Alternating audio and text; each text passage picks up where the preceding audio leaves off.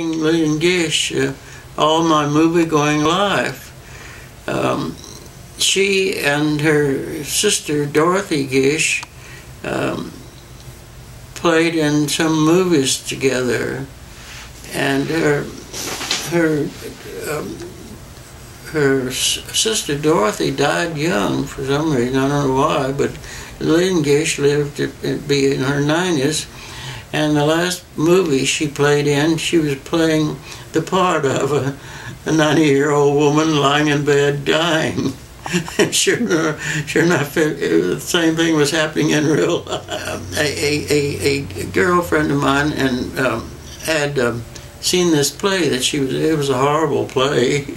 It was a nothing sort of play, but they try to keep people who are that playgoers will go to see. They try to keep them on the stage, and sometimes they put them in awful nothing sort of plays, and thinking just the name will fill up the theater.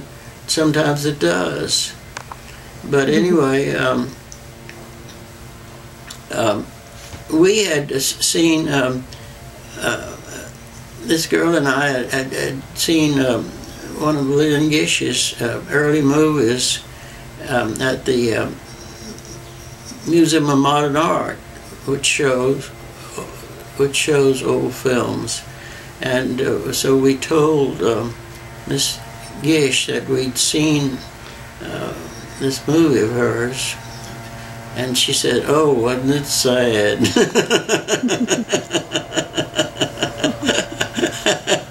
We laughed and said it certainly was. They love having people wait outside the theater to get their autograph when they come out at night.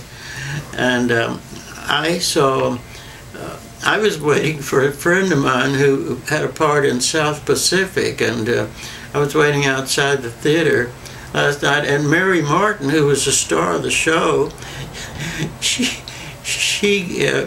changed into her everyday clothes. She was the first one out of the theater, and she fully expected me to ask for her autograph, but I didn't.